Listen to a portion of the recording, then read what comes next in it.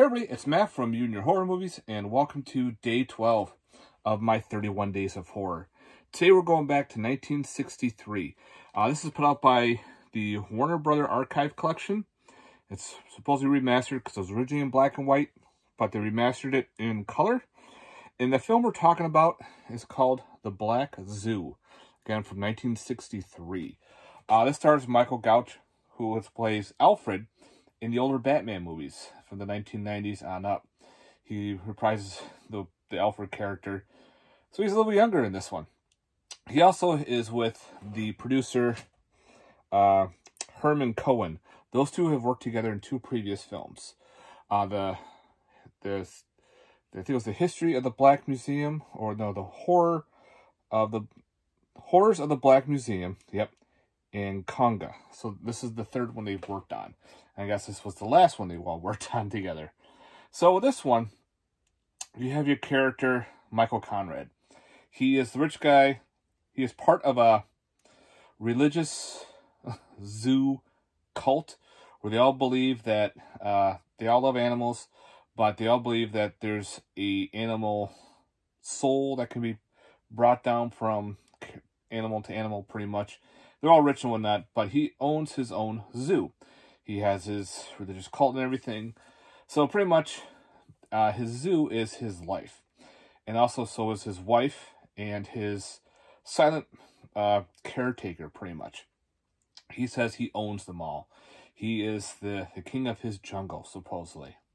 So when anyone who tries to stop him or gets in his way for a apparent reason or to change something, what he does is him and his silent partner there will grab like a tiger, lion, or whatever and bring it to the individual and let the animal maul them and kill them.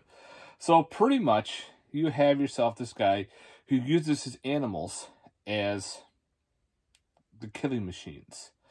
So that was pretty neat. They use all live animals for tigers. There's a lion, a couple jaguars, panther. The gorilla is definitely a dude in a suit. You can definitely see that with the gorilla. But other than that, so pretty much you have this guy, Conrad. He is so forceful. He is so demanding. Whatever is in, that's what his way is.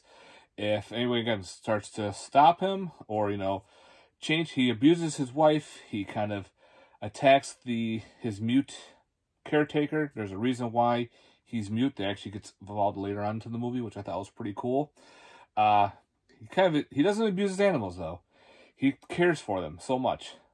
When I was watching this movie though, the fucking cages are all open, so of course all the animals are getting rained on and everything. I'm like, really? Are you really taking care of your animals? So I thought that was pretty funny. But again, he adores. They're his children, he calls them. So every time he goes to the house, he has his organ. He goes to let the children in, and you're thinking kids because children. Nope. All the animals come sitting in on the couches and everything. So, of course, he is involved. But, of course, he is now murdering certain people that are coming against him. Like, one guy wants to buy the zoo and turn into, I forgot what it was. He was like a construction guy, and nope. One was a reporter, and so on and so on. The body count is actually pretty good. There's I think about 6 people die in this movie. Again, they use all live animals except for the gorilla. The gorilla was actually a dude in a suit.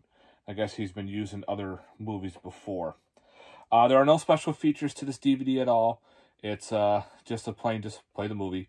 The movie was actually originally in black and white, but this is actually put out in color. And the color looks pretty good. I kind of wish they had both have a black and white and a color version, just because if you want to watch the original, kind of want to watch it in black and white. That's how it goes. But we get the colored version, and I thought they did a good job remastering it into the colored version.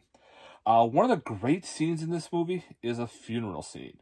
I thought that was done fantastic. Like, this is from the 60s, but one of his animals gets killed, and they actually have a funeral for it. And of course, they're out in the middle of a forest area. The fog works great. The scenery is awesome. And all the animals are there watching and, doing a funeral procession pretty much in this movie. I thought that was freaking cool as hell. and very eerie. Actually, that picture is the part of the funeral right there.